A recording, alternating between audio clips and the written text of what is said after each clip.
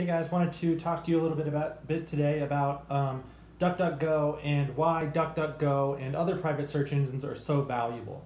And I think a lot of people kind of have a misconception because they think that DuckDuckGo and other private search engines are, the only way they're protecting their privacy is by not tracking their searches. However, the bigger issue that I think DuckDuckGo does a really good job of doing is by not serving targeted ads on the other websites you visit. So when you go to Google and you search for Nike Shox, the cool sneakers, you type in Nike Shox on Google, the search results come up and you click on those websites and go to those.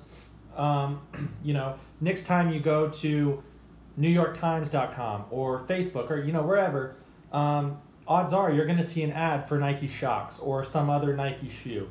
And this is where I think a lot of people don't think about how this can compromise your privacy, but it really can, because if you're searching for HIV treatment and then you go to these sites and you see some HIV drug, that could be potentially embarrassing for you if someone's watching over your shoulder and you're showing them this cool video you saw on Facebook, and then they see that you have a bunch of banner ads in the right rail for HIV drugs.